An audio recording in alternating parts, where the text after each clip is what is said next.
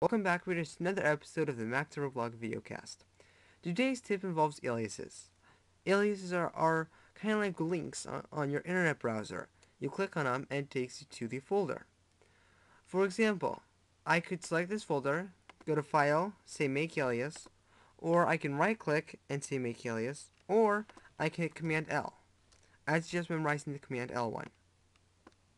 Now it makes a folder with alias at the end. Drag this folder to where you want it. For example, I probably want it on my desktop, so I'll drag it there, and I can close this window. Now, here's the alias, and I want to just rename it to that, and I can bring it down here. Now, if I open it by hitting Command O, it'll take me right to the folder, already opened up, everything there.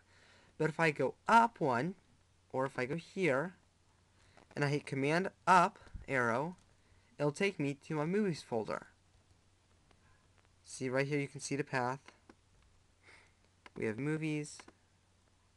If I open this, we have it right there. So this is really handy if you have a folder right here and you want an alias in your on your desktop.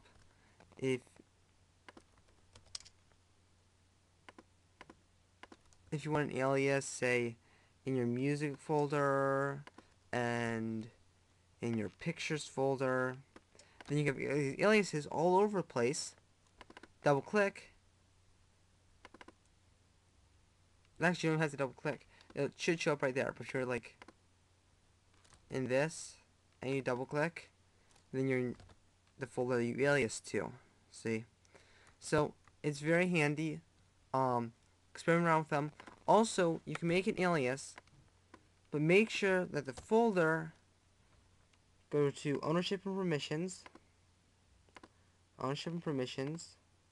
details, hit this little lock. Now you want to go to others and say read and write.